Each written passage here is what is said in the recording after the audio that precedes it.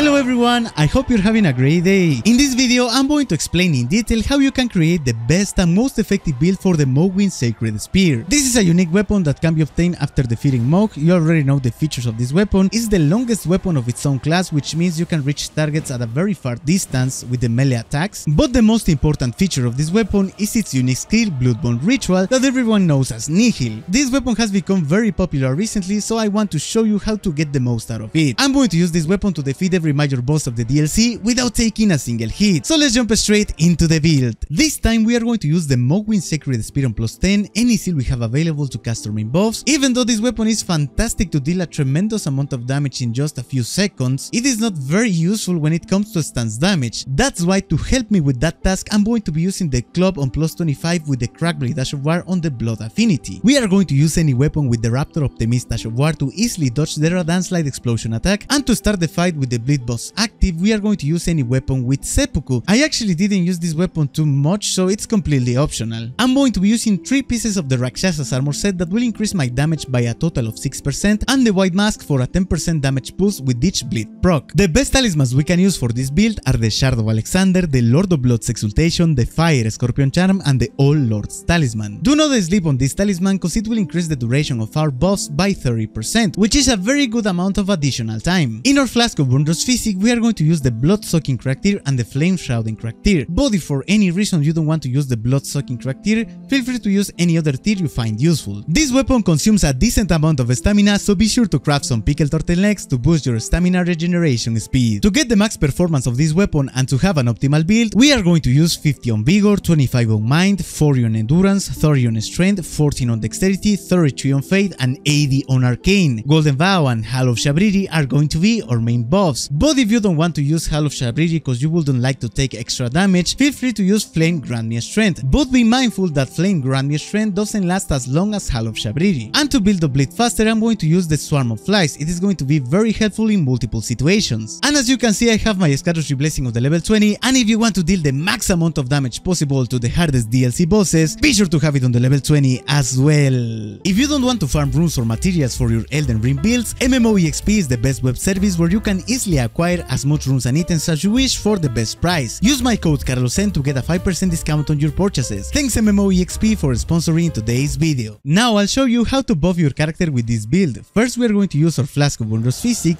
then we are going to cast Golden Vow and use our Pickled Turtleneck, which is completely optional but is very useful.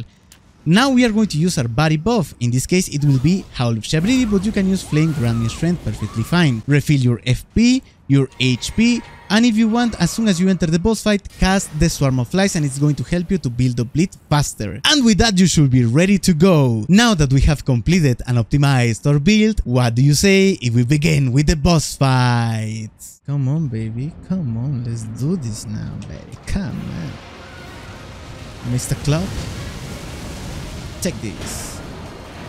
Oh, this is very good. Okay.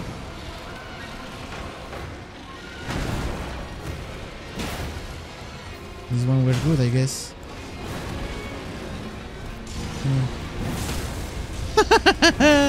Come on, baby. Come on. Oh, beautiful, bro. The club is the bomb, baby. Nice. What's up? Oh my god.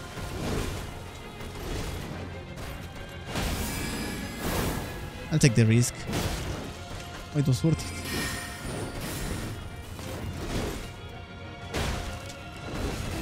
Oh my god, I saved my... I don't know how I'm alive, bro.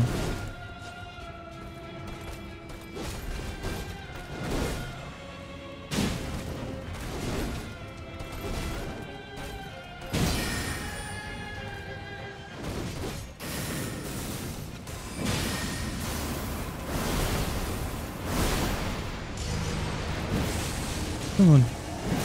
Come on, baby. Come on, baby. Ah, let's go. I'll take it. It's good. It's good. We didn't break her stance, but it's okay, bro. It was nice. A little bit late. Doesn't matter. Oof.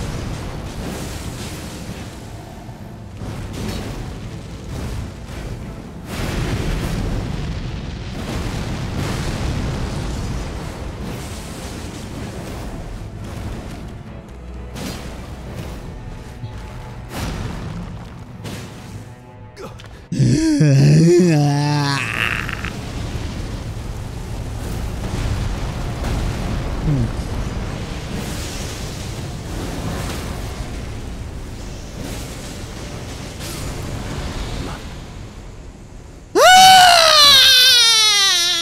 use it twice. Come on, 1, 2. Two-handed weapon. Nice. Oh my god. And let's go. That is very good indeed.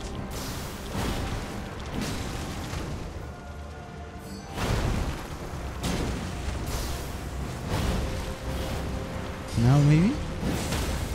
Very good. Come on guys. Let's destroy her. Let's destroy her, baby. Oh! There we go.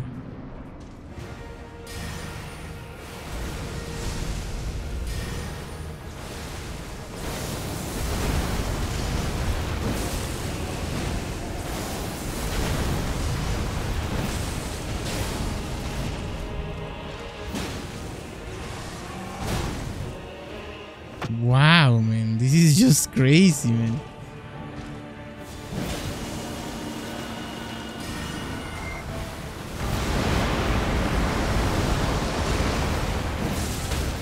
Come on, baby. Come on, baby. Come on, baby. Let's go. Hit there, bad boy. Oh, no. Oh, very good damage. Nice. Nice.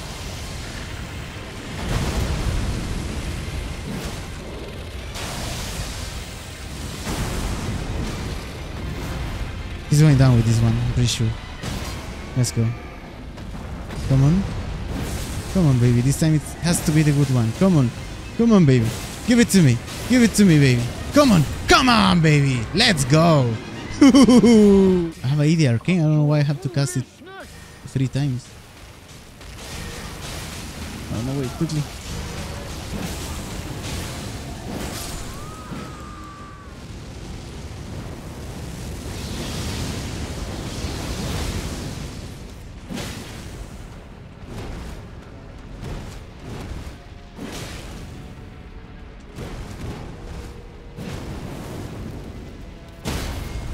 Nice. Very good.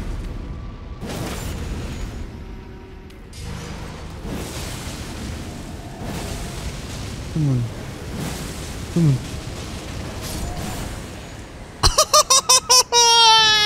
Let's go.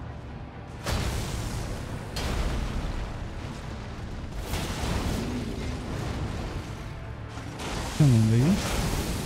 This is the first heavy attack.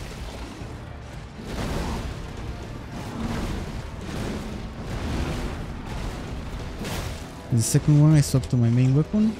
Very nice. Maybe here I'll try to do it.